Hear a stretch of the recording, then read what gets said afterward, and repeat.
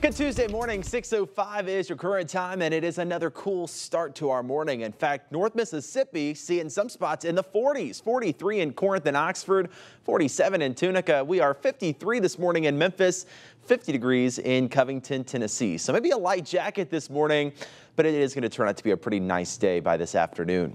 High pressure still in control of our weather. That is our good weather maker. So anytime high pressure is around, it keeps the clouds away and it keeps the rain away. So that is going to be the case here for the next couple of days with some nice weather continuing. Today is going to be another nice day. Like we said, sunshine, a couple of friendly clouds here or there, and it is going to be a little warmer than it was yesterday. Yesterday we hit around 73. We're going to be a little closer to 80 this afternoon with a warm southerly breeze up to around 8 or 10 miles an hour. So no chance of rain today or tomorrow. Slight chances for rain through the day on Thursday, but most of Thursday is going to be dry. It's going to be Thursday night that we see that next batch of rain and storms come through.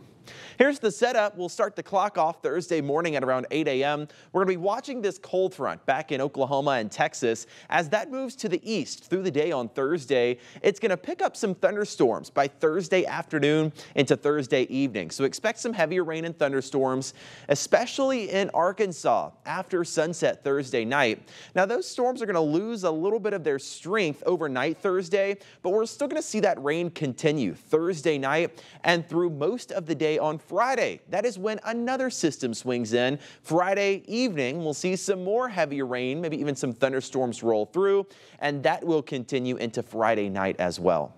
Now, our severe weather outlook is still showing a slight risk of some strong thunderstorms, especially back in eastern Arkansas Thursday evening. Some storms could pack a little bit of a punch, but as they move east, they cross the river, they lose a little bit of their intensity. That's why we go down to a level 1. So still could be some heavy rain and gusty winds, but not a major severe weather concern. So that is some good news.